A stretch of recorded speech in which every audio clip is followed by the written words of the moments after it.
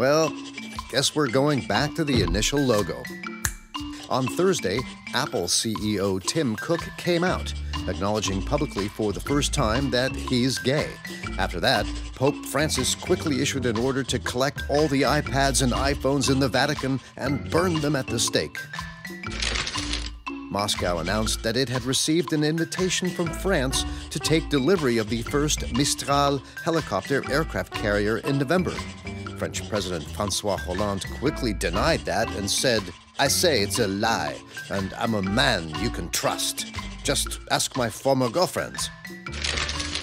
In an attempt to rekindle tourism, the Egyptian tourism minister decided to use the help of Jesus, who in his words was the first tourist in Egypt. Foreigners are now invited to follow in his exact footsteps, take a trip through the lonely desert, visit a sacred cave, and shop at a holy 10-story shopping mall.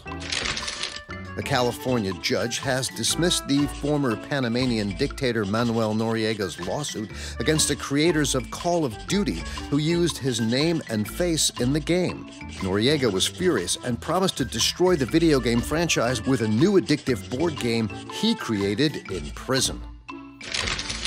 South Korean intelligence reported that Kim Jong-un has ordered 10 senior officials to be executed for watching South Korean soap operas.